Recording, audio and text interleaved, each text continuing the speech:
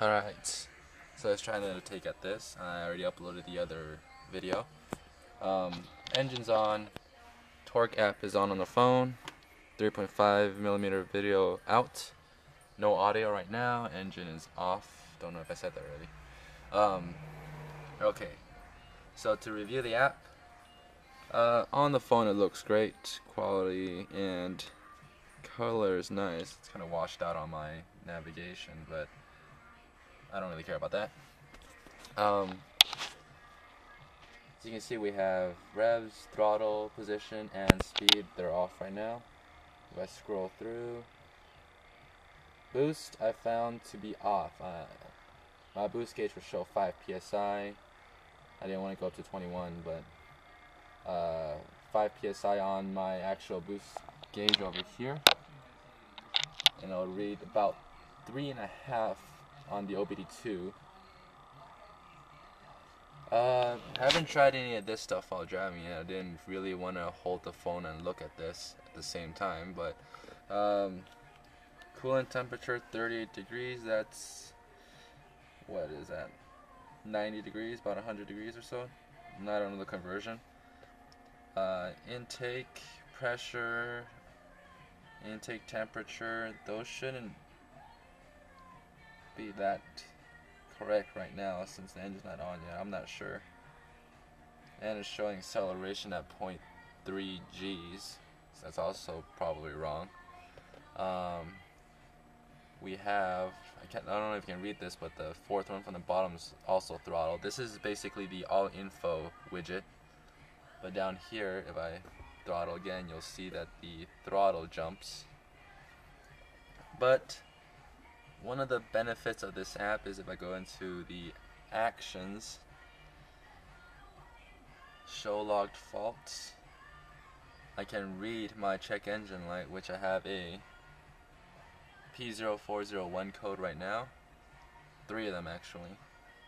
And if I click on it, it'll tell me it's an exhaust gas recirculation flow insufficient detected. It's just an EGR tube that popped off my EGR valve, or vacuum tube that popped off my EGR valve, supposedly, from what I read on the forums. I can close this. Oh, and I guess I forgot to show this part, but if I bring that back up and I look at the code again, right here there's close button, I don't know if it's focusing, and a web button. I haven't tried that yet, but I'm gonna guess it's gonna search the web for my code. Okay. Under actions again, I can also clear logged faults. It'll ask me if I'm sure, if I logged everything, if I fixed the problem. Hit OK, and my check engine light's out. So there would be no more faults. So I'm using this basically as a cheap Camp 2 system and a cheap OBD2 reader. And it seems to work out pretty well.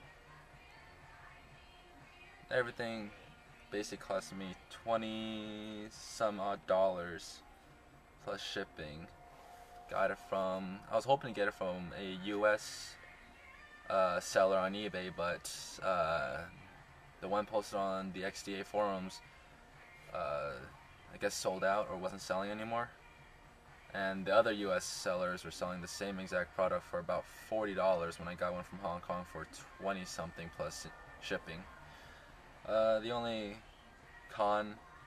bad thing about that would just be the 2-week shipping wait. But it's well worth it if you want a code reader for cheap, and if you had it doubled in like this, it's a nice little feature when driving. I mean, obviously I don't condone staring at this while driving because that could be dangerous, but it's nice to have, show off to your friends. Someone has a code, just pull out your phone and then clear their code and read their code for them. Not in that order, of course. This is DE31 showing off the torque application for the Android operating system.